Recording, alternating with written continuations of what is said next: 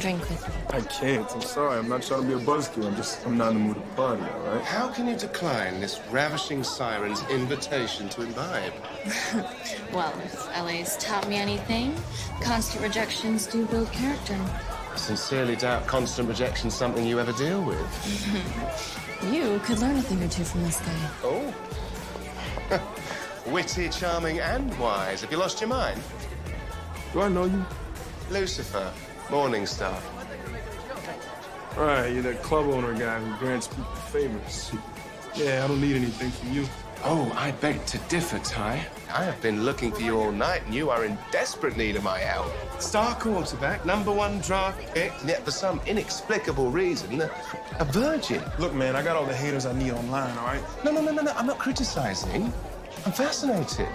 I mean, do you know how rare you are? A celebrity virgin in Los Angeles and surrounded by temptation. I mean, you, Ty, are like a four-leaf clover and a unicorn made a baby. Without having sex. I appreciate it. My agent wanted me to throw this party. Yeah, he wants me to loosen up. He's right. I've met your type before. So desperate to control their lives they forget to enjoy it. So answer me this. If you were to ever, let go, what is it you'd really want to do? Yeah.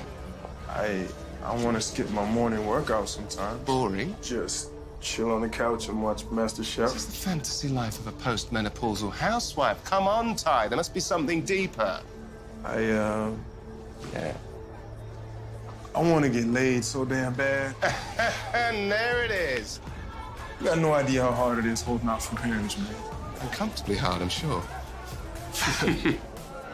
Look, I was going to with my girl, but we broke up. Oh. I thought she was going to be the mother of my children. Well, she wants to be the mother of your children. Come on, Ty, it's the fourth quarter, but you can still win this game.